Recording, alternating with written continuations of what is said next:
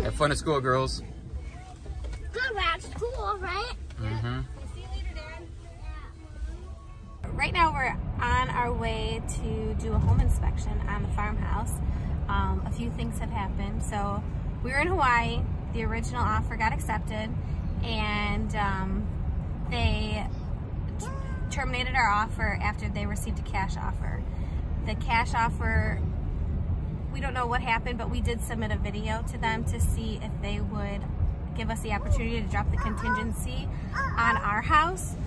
And they came back about a week later, said that they would do that, so we did that.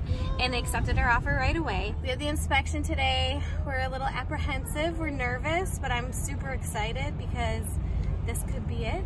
This is the edge of suburbia. It's farmland from here on out. And then from the right and left of us, there are really nice new subdivisions that are going in. Back at the farmhouse. This is very exciting. I didn't think we were gonna be pulling into this driveway again. Like I had to just close zero because when I would see it, it feels like an ex-boyfriend. That broke my heart. That's what I kind of felt like. But yeah, like Marty said, this part of the house, as you can tell, I think it's, I don't know if it's here where the attic is, but this part was a separate building added in 1953. Oh, okay. And my dream was to stay here and update and stuff like that. But if I can't do that, I'd love to pass it on to. And a family of four, Yeah. it's a fantastic place. You know, we're really excited. let them run around. But caution the wildlife. Okay. There's a lot of it around. Around here? Yes. Coyotes. Like what? The Yes. coyotes? Yeah, we get everything from deer to coyote to, saw my first woodchuck groundhog when I lived in Pennsylvania. They were all over our property. Cool turtles. It is, I'm going to be honest, a ton of work. So needless to say, through goats and a pony and several other things, you know, we're down to the cat. So how hard were the goats? You know what? If I would stay here, I would get goats. I would get like the pygmy goats, chickens. But I would start out super slow. But we have friends who my girls babysat. And they started like with 1 or 2 goats, and then they had the baby kids. Right. And so there's people in the area who do that, but I would start out very small. Don't get a whole herd. Yeah, no. Yeah. Do you know, how are your neighbors around? Do you know They're them? wonderful.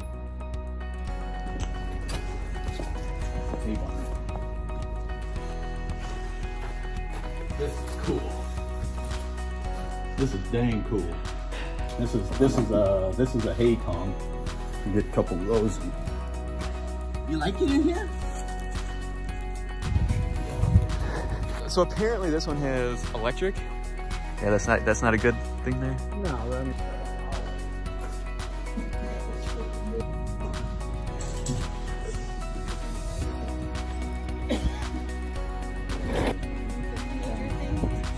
Yeah. Is that what that is? Corn crib? I mean, but everything basically, ties into it down. It's all solid. Wow, I am just like so excited right now. It was so awesome being able to talk to the owner of this house and just having her tell us the history, and it just makes me so excited to live here. And she has just given us a whole lot of confidence that that this will be, yeah, sure, a lot of work, but that we're gonna be able to start an incredible life here. We're a couple days into the quarantine, and so being that I usually work out of Starbucks or head into the city and work there, or work out of our office, none of those are options right now. So I'm stuck in my son's bedroom and trying to make it work here, because if I'm not removed from the family, there's no getting work done. But I did just want to share this with you guys, that I was wrapping up the video, this one that you just watched here, and I was going back and forth with Anne, who was the owner of, or the daughter of the owner of the farmhouse that was there. She said that, I also wanted to let you know that at about the time that you were diagnosed with cancer, we were told by my oldest brother, who was selling the farm, that we had to move out. I started praying at that time for a family with kids to be the ones to come make the farm their home.